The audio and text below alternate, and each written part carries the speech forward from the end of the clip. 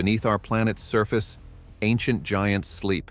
Not earthquakes, not ordinary volcanoes, but supervolcanoes, capable of wiping out life as we know it. If one erupts, the sky darkens, the sun fades, and the world spirals into starvation and ice. Welcome to Doomsday broadcast. This is what could happen if a supervolcano erupts.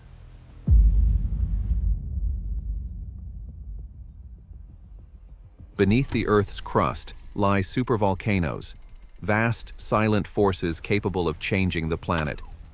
These are far more than massive eruptions. They're global catastrophes. When a supervolcano erupts, it can unleash over 1,000 cubic kilometers of ash, more than 100 times what Mount St. Helens released. The fallout could bury entire nations, block sunlight for months, and trigger a years-long volcanic winter. Only a few of these giants exist on Earth. Yellowstone caldera, hidden beneath the forests of Wyoming. Campi Flegrei, smoldering beneath the streets of Naples. Lake Toba, lurking in the jungles of Indonesia. Taupo, sleeping beneath New Zealand's serene lakes. Each is powerful enough to poison the sky, shut down agriculture, and collapse the systems that sustain modern civilization. One eruption could do more than cause devastation. It could change life on Earth forever.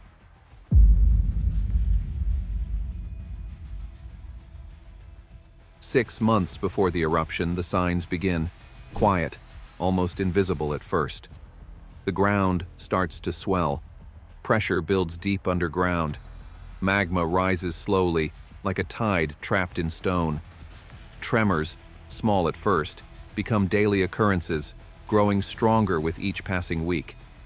Sulfur dioxide begins to leak into the atmosphere, invisible but toxic, hinting at what's coming. By the third month, in a place like Yellowstone, the caldera could rise more than a meter, lifting the Earth like a stretched drumhead ready to rupture. By the fifth month, thousands of earthquakes shake the region every day. Panic spreads. Authorities close the skies. Evacuations begin in waves. But for millions, especially those living near the epicenter, there's no escape. The clock is running out.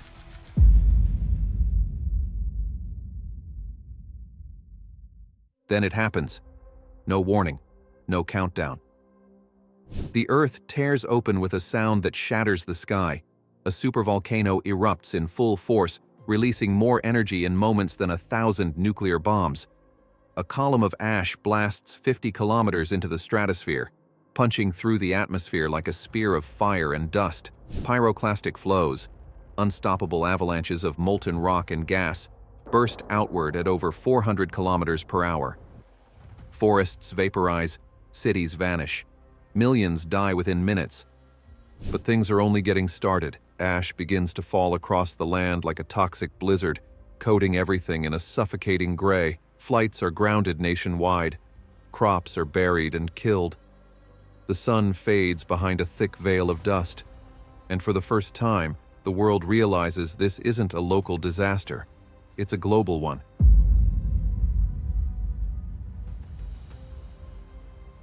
The ash doesn't stop at borders. It rides the upper atmosphere, carried by winds that circle the Earth.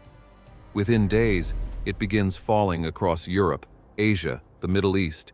Airports shut down, trade routes freeze, sunlight dims by 10%, then 20%. Plants begin to fail, photosynthesis slows, respiratory illnesses spike, hospitals overflow. By the second week, drinking water becomes contaminated with heavy metals. Crops wither, livestock collapse in their pens. Over 50 million people face food shortages, disease, and infrastructure failure. By the third week, panic becomes chaos. Power grids crash. Communication lines go dead. Martial law is declared in more than 40 countries. Borders close. Governments reel from the shock. And while the ash continues to fall, something more dangerous spreads. Fear. And this is only the beginning.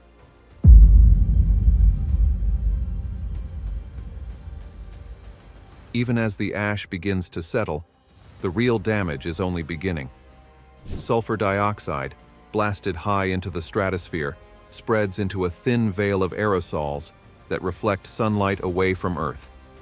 Global temperatures begin to drop. By the second month, the average temperature has fallen by 3 degrees Celsius. By the sixth, it falls by 5. Crops that survived the initial fallout now fail in the cold. Rain patterns vanish. The monsoons stop. Deserts expand. July brings snow in places that once sweltered. Rivers freeze where they've never frozen before. In the southern hemisphere, growing seasons are cut in half. In the north, they vanish entirely. The Earth has entered a new kind of winter, one not defined by season, but by silence and absence. This is not a pause in climate. It's a collapse. A volcanic winter has begun.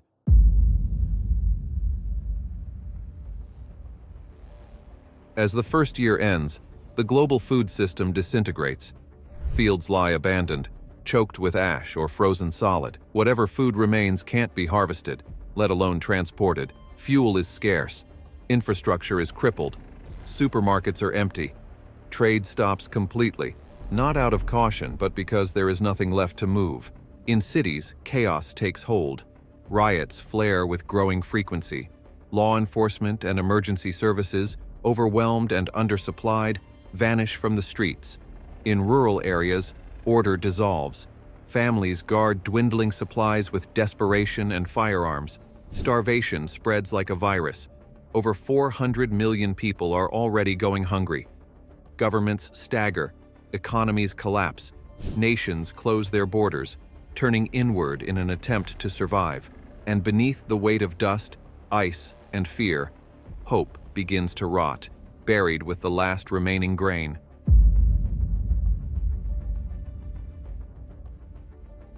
By the second year, Earth's surface has become nearly uninhabitable. Ash storms sweep across the land, choking towns in toxic gray. Even filtered air holds razor-sharp volcanic glass, every breath a danger. The sky never clears. The sun, a pale ghost, offers no warmth. Temperatures hover near freezing, even at the equator. Acid rain poisons rivers. Oceans stir with deadly runoff. Forests die. Wildlife disappears. Ecosystems unravel. The planet turns quiet. Outside sealed bunkers, people vanish. Freezing, suffocating, starving. Homes are tombs. Cities fall silent. No lights. No movement. Nothing remains but dust and cold. Civilization doesn't collapse in a single moment. It fades slowly, breath by breath. And above the buried world, a lifeless wind carries the last echoes of a planet once full of life.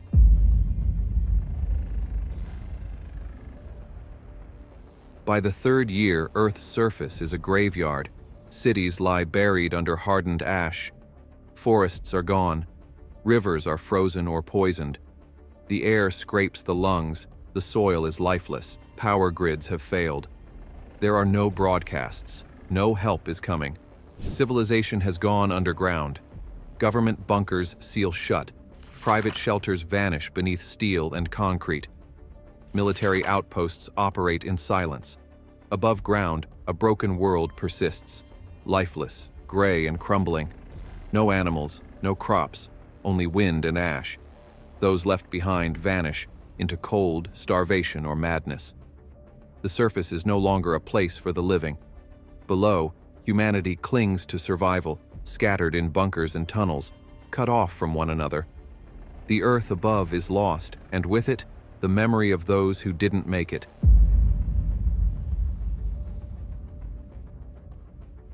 By year 5, over 1.5 billion people are confirmed dead, and another 2 billion remain missing or unaccounted for. The surface world has fallen into eerie silence. No traffic, no lights, no sound except the cold whisper of the wind. Underground, the survivors face mounting challenges. Food stockpiles dwindle rapidly, pushing many to the brink of starvation. Mental health deteriorates as isolation and despair take their toll.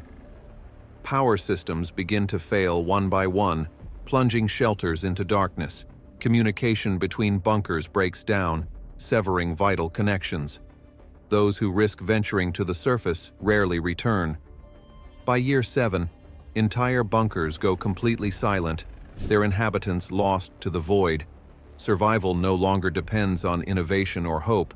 It becomes a test of endurance against overwhelming odds. This is not a post-apocalyptic world. It is a world paused indefinitely.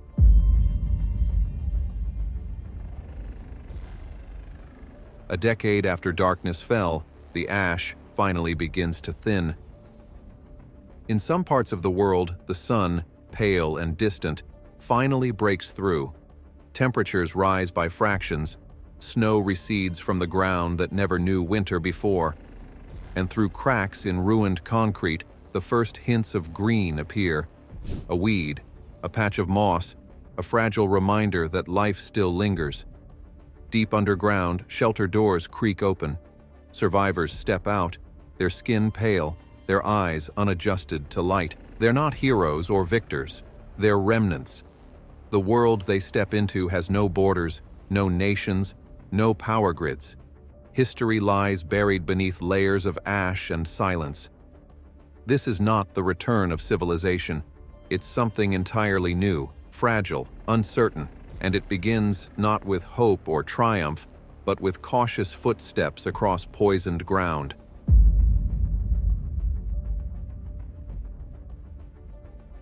This may sound like doomsday fiction, but it's not. Supervolcanoes are real, and they've erupted with catastrophic force. About 74,000 years ago, Lake Toba exploded so violently it nearly wiped out humanity. Our DNA still shows the damage. Taupo reshaped New Zealand in an instant. Yellowstone, the most infamous, erupted 640,000 years ago, leaving a crater the size of a state. These weren't accidents. They're part of Earth's natural cycle, a destructive rhythm millions of years in the making. Right now, we're in a pause between eruptions. Scientists monitor tremors, gases, and land shifts, but no tool can predict when the pressure will break, when magma will surge, when the Earth will crack. The clock is ticking, and the next eruption could end the world as we know it. We like to believe we control this planet, that our cities, our technology, and our global systems make us untouchable. But all it takes is one eruption, one violent breath from beneath the Earth, and everything we've built could vanish in a cloud of ash and silence. This was Doomsday Broadcast. Like, subscribe. Stay aware, because the next catastrophe might already be rumbling beneath your feet.